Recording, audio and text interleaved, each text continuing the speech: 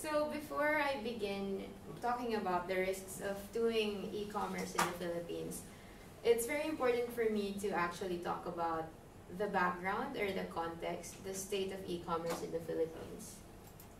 So firstly, the state of e-commerce is basically now in the development stage. Compared to Japan, the e-commerce in the Philippines is still very young, but the government actually did research recently, and they projected that from the year 2013 to 2018, e-commerce, the industry of e-commerce, is actually going to grow at a 101.4% growth rate, compounded growth rate from those 5 years. So because there's a lot of attention now in terms of doing online businesses in the Philippines, the government actually created long-term goals in order to support this. So it's called the 2016 to 2020 Philippine E-commerce Roadmap. So basically what they want to do with this is that at the end of 2020, they want 25% of the GDP of the Philippines. So GDP means the amount of money that you generate throughout the year in terms of business and transactions. 25% of that has to come from online transactions. So because of this huge goal of 25%, what they want to do is to be able to improve the infrastructure to be able to support e-commerce. So by infrastructure, I mean internet connection, we have bank systems, online payments, e-payments, and also logistics. So how to get all of the products that are ordered to the customers. So next would be the promising market. Right now, the Philippines is experiencing its highest level of consumption and spending in terms of personal consumption. So we've been spending a lot on food, fashion, retail, travel, and also entertainment. It's the highest ever in the longest time. So this is the best opportunity for online businesses to start getting more customers. But at the same time, if you combine this behavior of people consuming a lot with the fact that the Philippines is actually one of the highest consumers of internet in the whole world, then you have that middle ground, which is online shopping. However, right now, it's not yet very developed. So there's a promising market, but the problem is that people are not yet used to doing online transactions. So that brings us to our third point.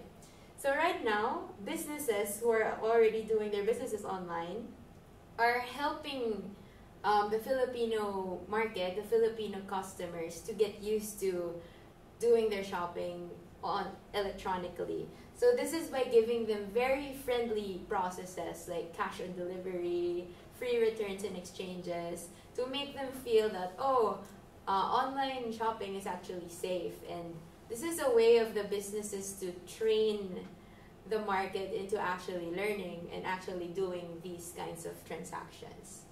So from here, do you have any questions? No questions. All right. Yes. Okay, so we'll now go to the different kinds of risks that you can actually encounter when you do e-commerce in the Philippines. So it's not just local e-commerce, but also cross-border e-commerce. So the first would be strategic risk. So this is senryaku risk. And then operational risk, those that you encounter when you're actually doing the business already. And then next would be legal risk, those that come up when you get into a situation related to laws and legalities. And of course, other risk that is very unique to the Philippines. Right. So let's go to strategic risk. So when it comes to strategic risk, what you can think, the way you can think of this is whether you are going to do your business or not. This is the environment that you're going to work with. So first, we'll go to market challenges. The first most important one is basically the low credit card usage in the Philippines. So the population who owns credit cards is very low. So that basically means that your market is very small. So what and also in relation to that, those people who have credit cards are scared of giving their information online because internet security is not yet very developed in the country. So when you have low trust in online transactions and also less people who have who actually own credit cards, it becomes a challenge for someone who wants to do business in e-commerce. And so the next one would be a risk in terms of competition. So the culture of the Philippines is all about, oh, there's a new brand that came from Spain or from Europe. I am going to buy from that brand. And then we also love going to shopping malls. We like to see the products first, to try them out, to test them and see them first and touch them before we actually give out our money. So this is a big problem. It's a behavior that you have to change when you enter the market. And then next would be local business culture. It's not only foreigners or international companies who find it difficult to deal with the business culture in the Philippines. First of all, it's very political. There's a lot of bureaucracy and red tape that goes on. There's a lot of approval from different bosses, levels of the organization that you have to get in order to push for your business. And then it's important that you have connections. Connections is everything in the Philippines. Sometimes it's not what you know or what you can do, but it's who you know. That's more important in doing business in our country. And the next, relationships with partners can be personal. So I think here in Japan, it can be very rigid, it can be very professional. You use keigo all the time. But in the Philippines, you can be friendly. It's a little bit Western, so this could be a little uncomfortable for some people if they're used to the professional setting. And then next would be attitude towards time. It's different. So in the Philippines, it's very traffic. There's this thing we call Filipino time. Sometimes when you say 10 o'clock, it means 10:30 in our country. So this could be an issue for you if you're uncomfortable with that. And also, negotiations and business processes take a very long time. Not because we're lazy, but it's because we think as a group.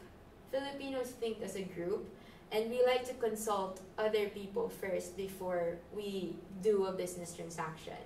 And sometimes it takes a long time because inside the companies, there are people who argue about whether this is going to be good for us, and it could be politics as well.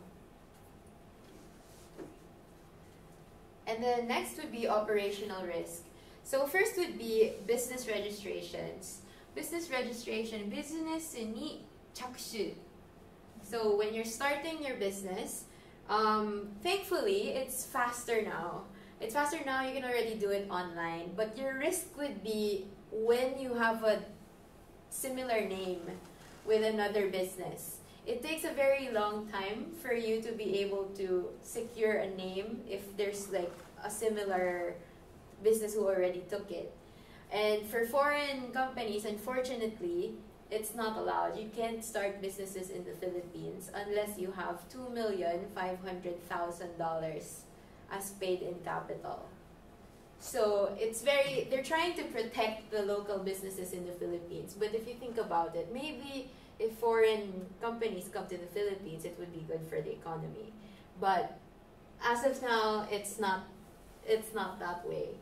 So the next one would be, but for business registration, there is a way around it.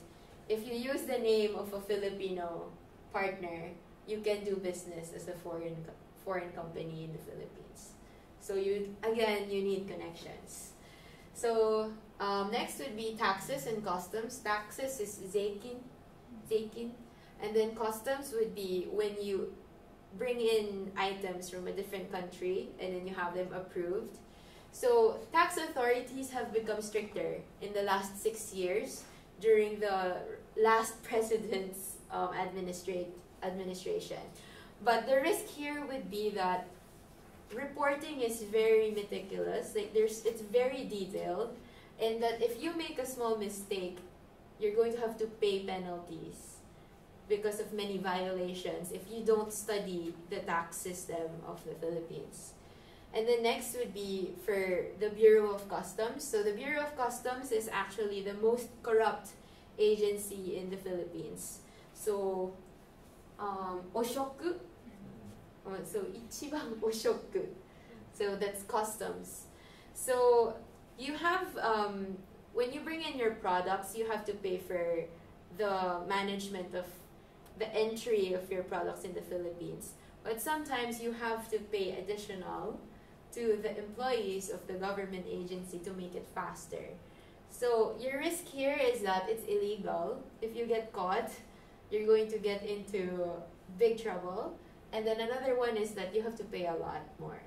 So there are hidden expenses that you have to take care of. They're not in the receipts. It's called under the table transactions. It really happens. So this is something that we all have to worry about in terms of doing business, also e-commerce in the Philippines.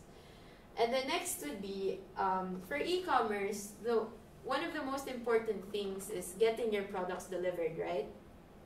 But the problem is that the traffic in the country is terrible. So cars are everywhere. It takes you as much as 2 hours to get to one place to another. But it's not just the road traffic that's bad. It's also the port traffic, the seaport, where the boats bring in your containers for products. It also gets congested there once in a while. So also, if you didn't know, the Philippines is made of thousands of islands. So if you want to bring products to a customer in south of the Philippines, it's going to be more expensive because logistics is not yet developed. It's very underdeveloped in the Philippines. So unlike here in Japan, you have the Japan Post, the Yubin services. Our version of that, it might take you as much as a month before you get your items. So your solution here is to go for private logistics companies. So private logistics companies are DHL, FedEx, and all of that. But you can't really rely on the government to do your deliveries for you.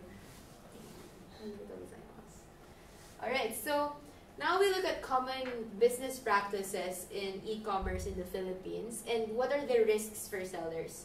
So earlier I talked about the context that Filipinos will not buy if it's using your credit card. So you have to find another way to make it easier for them. And the most important for us is to be able to buy using a method called cash on delivery. So when your products, when you order something online, you get to pay it when it's delivered. But the risk here is that customers can reject the delivery. You can say, I don't like this product. So what are the risks for your business? So earlier we talked about supply chain. So imagine if Iwamoto-san ordered something from me and then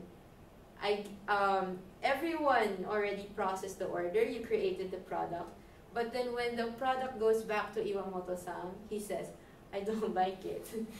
So what happened to all of the effort? Everyone, at every point of the value chain, at every point of the supply chain, money had to be spent.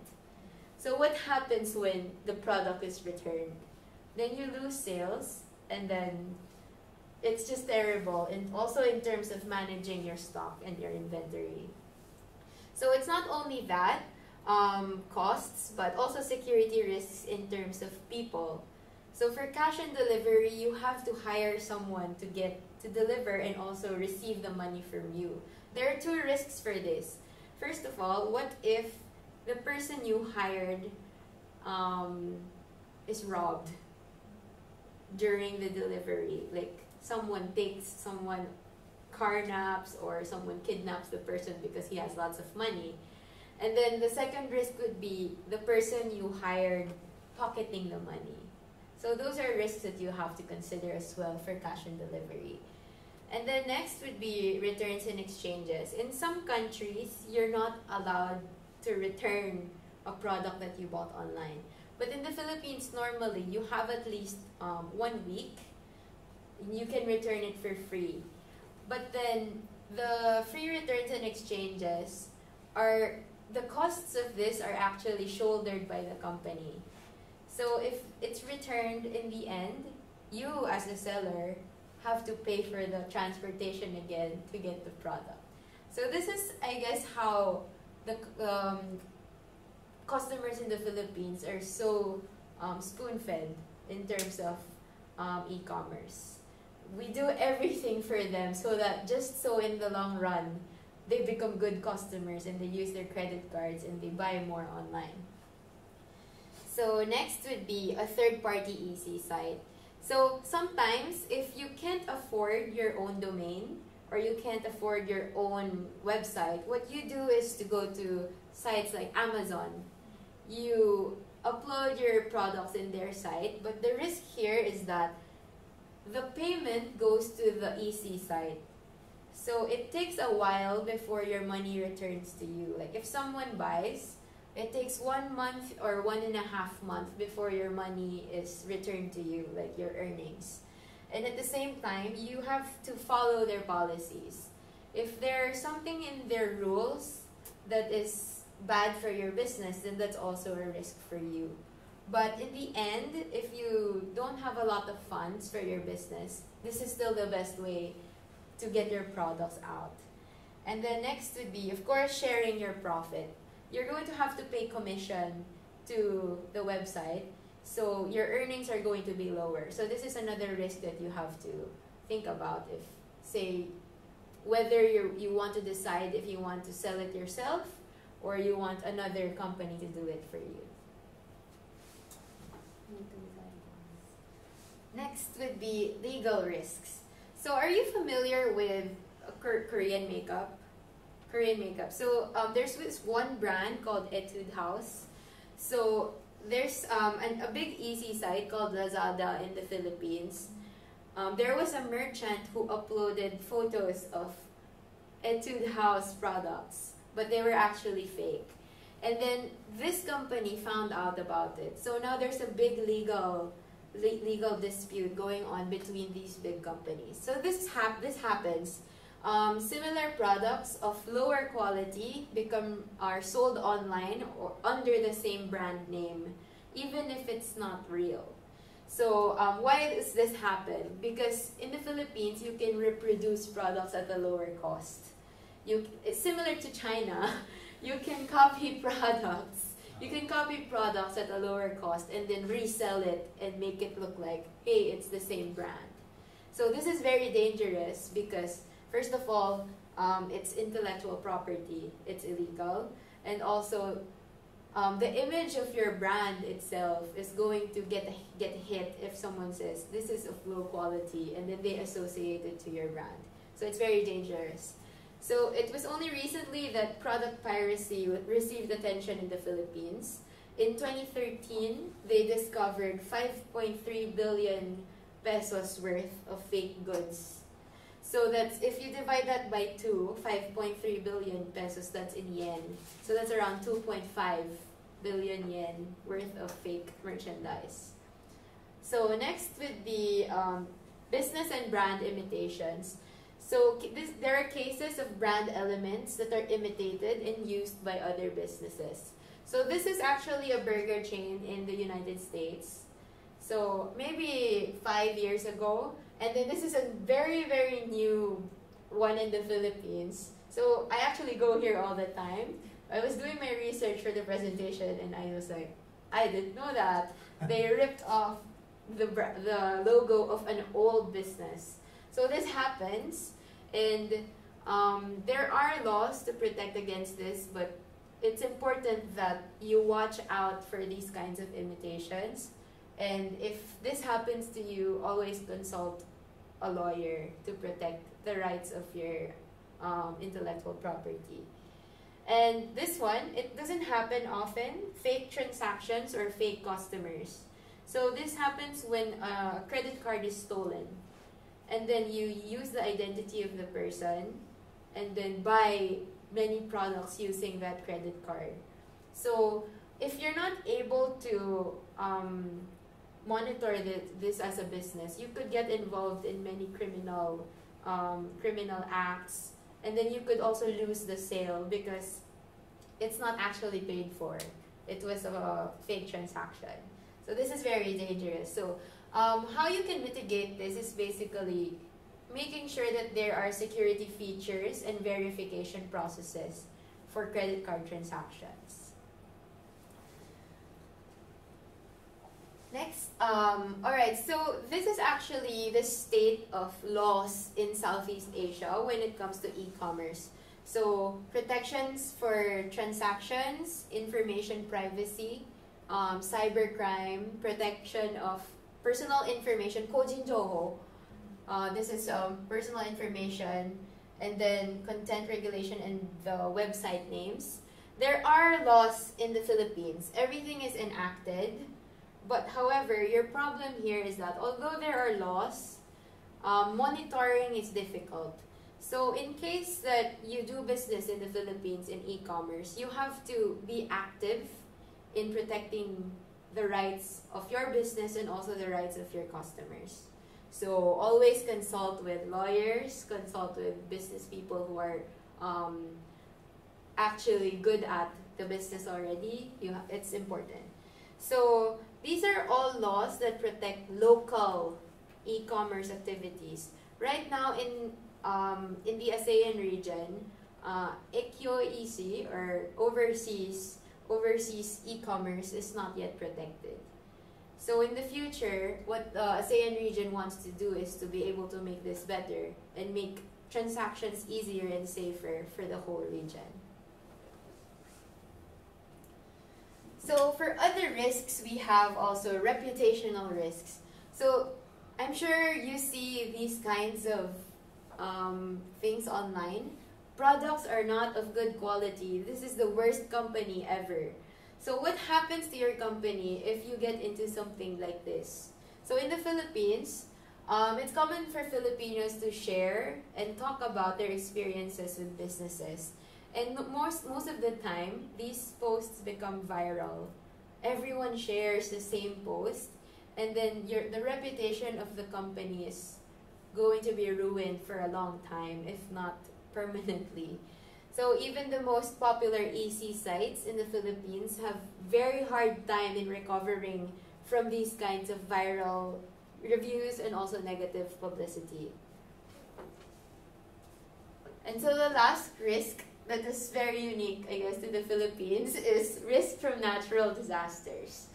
So you may have heard in the news a few years ago that the Philippines went through really bad natural disasters. So there are lots of typhoons, flooding, no electricity, no communications. So this is a big risk for businesses, also for e-commerce businesses, because deliveries and logistics are going to be affected.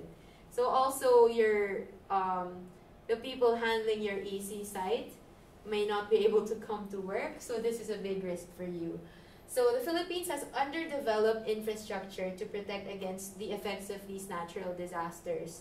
And also, normally the businesses start to work again after they are able to recover from the disaster.